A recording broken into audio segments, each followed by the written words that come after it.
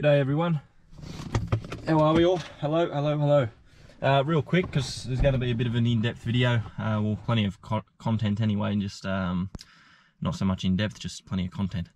What I'm doing is pruning some trees. I'm on Acreage Week this week.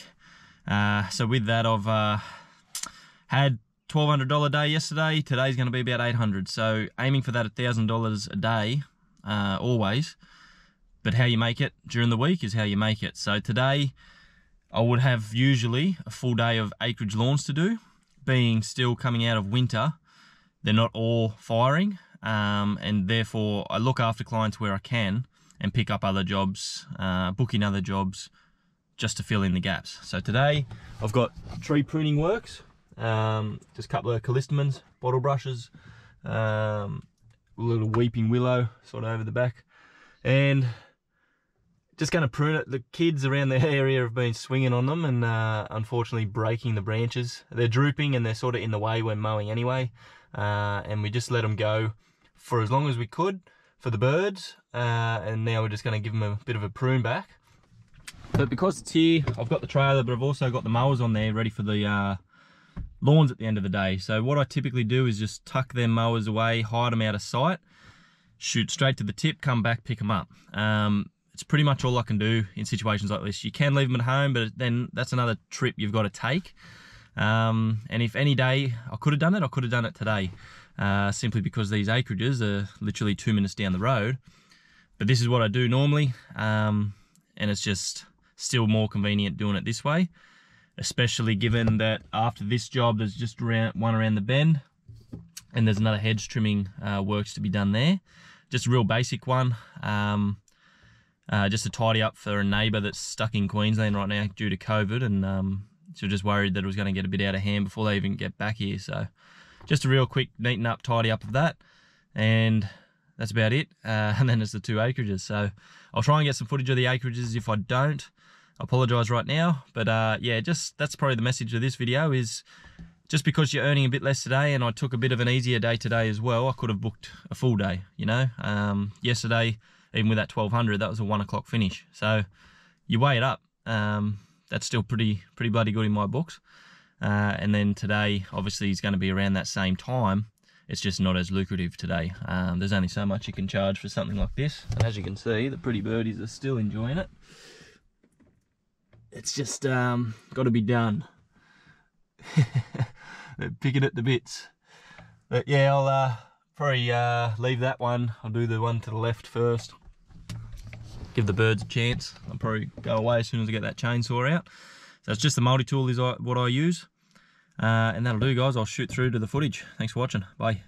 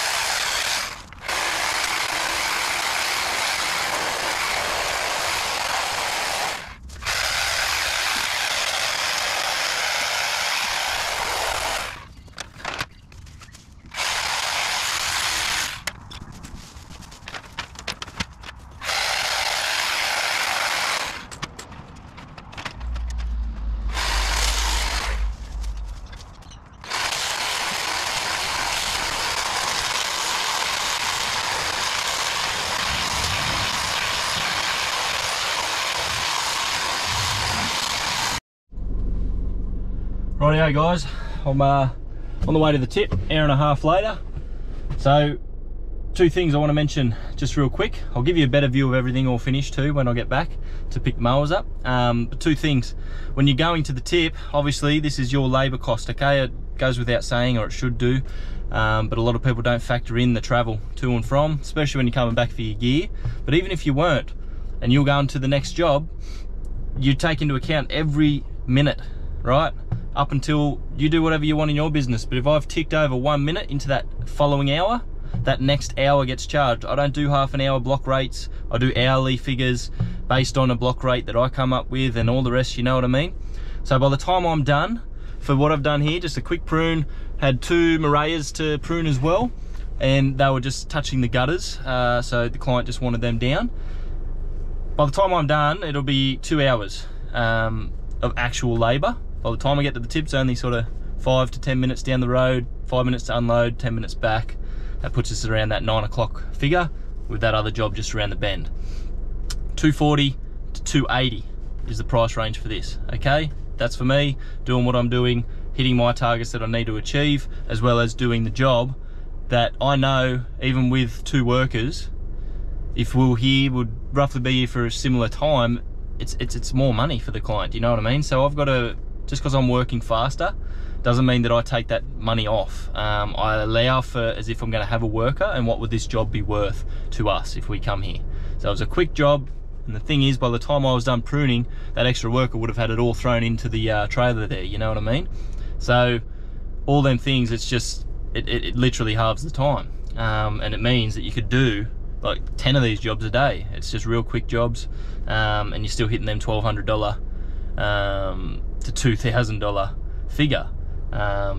You know what I mean? That's the way you got to look at it. So with that, I think that's about it. I'll get on to this next one. I don't know how much more footage I'll get today, because I've got plenty, I think, today.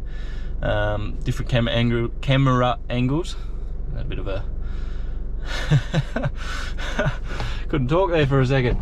All right, so I'll get something at this next job with the hedge trimming, and then that'll do. Thanks for watching. Bye. Okie dokie. Final look, guys. Just real quick tidy up, nothing special. Bit of a shape. Get it with a chainsaw, come through with a polish with the hedge trimmer there. Same with these ones, took them right back. They're going to grow back quick as these Maruyas. The weather we've got coming up and have had of late, definitely just they're the type of plant that just really rapid growth. Not the best to hedge, don't leave the prettiest of finishes, but they're hardy. So we'll look to book in the rest of them probably over springtime and give it all a big neaten up. So mowers are still here. Get this unlocked and get them in here, eh? See you at the next job. Bye bye.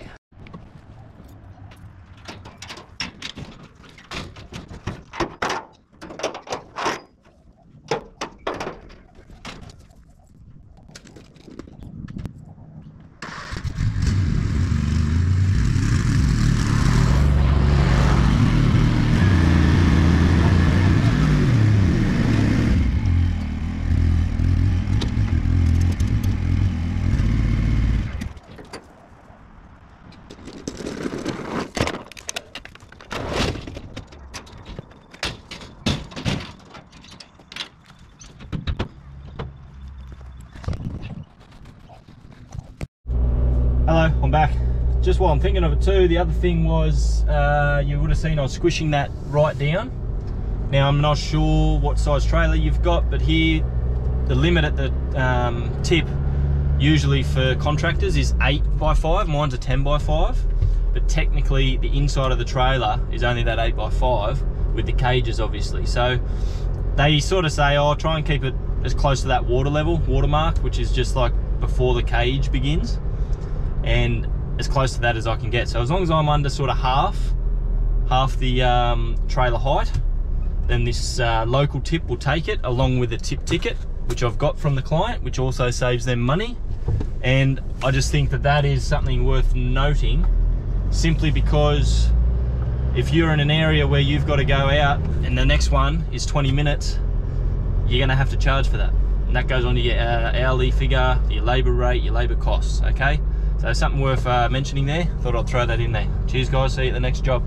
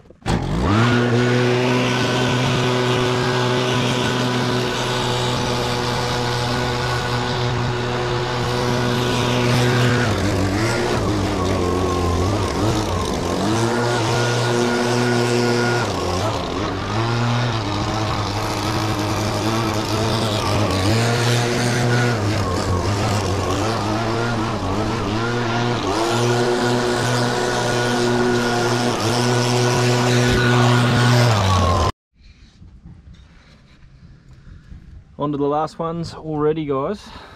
Let's just pull out the time for you. Let's see if you can see that. Just gone past 10 past 10. So last 2 acreages for the day. Pinch myself sometimes, bloody love this job. So with these two, between the two, around that 500 mark. So what I was talking about this morning, that 280, next one you would have seen is that other smaller Hedge. Just a real quick job that was just a tidy up. 75 bucks, okay? What's that, 335? Yeah, something like that. Maybe a bit more. Someone can put it in the comments below for me. Sometimes doing math when I'm in front of the camera, I don't know what happens to me, eh?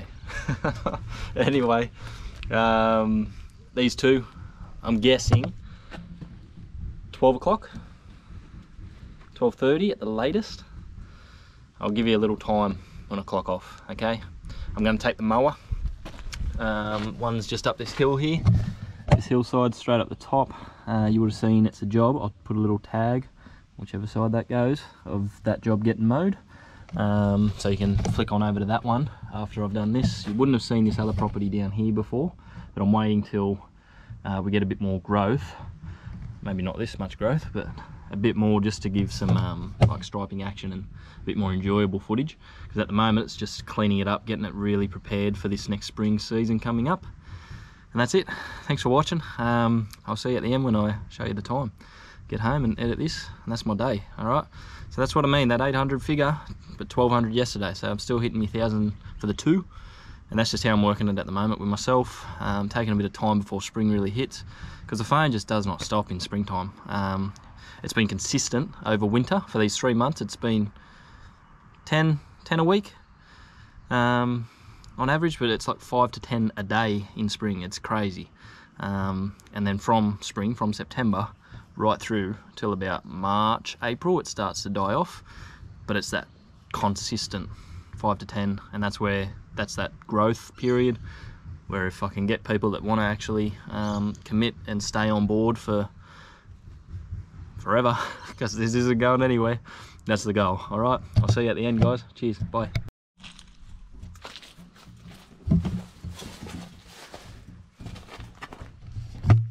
All right, thanks for watching. All blown down, man. That was dusty out there today. Both properties done, guys, so let's check the time for you real quick. Get in the shade and see if you can see that. Try it here. Yeah. Alright, now you should have it. Just before 12:30. Like clockwork. Another reason why I love this job. Thank you very much for watching, guys. I'll get this edited. Comment away if you got any questions, and I'll redeem yourself. It's 355 it was before, that figure, instead of 335. Like I said, when I get on here, try and talk about figures. Train of thought, guys. Thanks for watching. Like and subscribe, and I'll see you in the next one. Bye. Oi, just getting home, guys. Bit of bonus footage. Not of me eating. It is that hedge trimmer. Sorry if you got any of my apple spray just then. From being sharpened. I didn't speak about it, I don't think, in today's video, but just like butter, all right? It is worth keeping on the upkeep. That was well and truly overdue, that one, simply due to the fact I was at Hungry Jack's commercial property earlier in the week. Got some grass plants there that tend to really jam the blades because it just folds them flat and they stick to the actual blades themselves in between each tooth. And so what happened with it being sharper, just gliding right through. I was very surprised. So that'll be done a bit more regular than I do or have done in the past, simply for those type of plants. You don't notice it too much on the hedge trimming, but you definitely notice it when it is the grass plants. So nice bit of footage for you there, and I'll leave it at that. Thanks for watching. Bye bye.